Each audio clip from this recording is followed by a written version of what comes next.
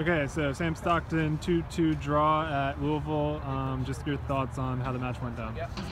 I would say that the game started a little hectic. I think they were probably the aggressor, but once we kind of calmed down and started to play our own game, I think we took advantage of some opportunities, got some nice goals in the first half, and then unfortunately they were able to tie it up.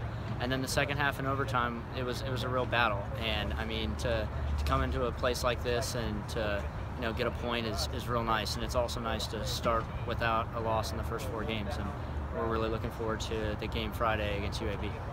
Yeah, and just I think it's the 3rd overtime game, and so just what is it like in college soccer? Obviously, it's golden goal. So what is it like in those periods? Yeah, I mean, it's tough. It's a battle. You have to do what you can to try to make the most of it. I mean, the first 2 times we were lucky enough to get a goal and win, and this time we were not as fortunate, but I think we played well, and the time just beat us to the goal this time.